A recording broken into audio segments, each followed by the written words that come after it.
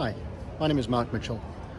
I manage emergency logistics for World Vision, and I'm currently in Singapore Airport on my way through to Romania, where we are responding to the crisis that is currently unfolding in the Ukraine.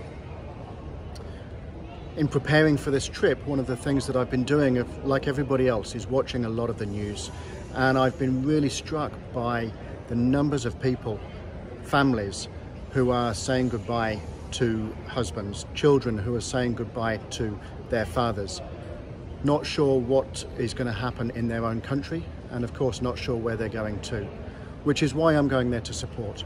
We are there to provide support to children in particular, but also their families. And one of the things that I will be doing is responding by making sure that our emergency supplies that are pre-positioned in other parts of the world are being flown in as we speak to support the response. So I'm going there to find warehouses, set up the transport, set up the delivery routes to make sure that the materials that we are providing are getting to the people that need it most.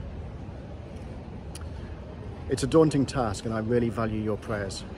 Prayers for wisdom, prayers for our team, and most particularly, prayers for the people that we serve. I'm going to be doing updates like this on a regular basis, so please follow with me and let me tell you the story as I travel through over the next 3 months. Thank you.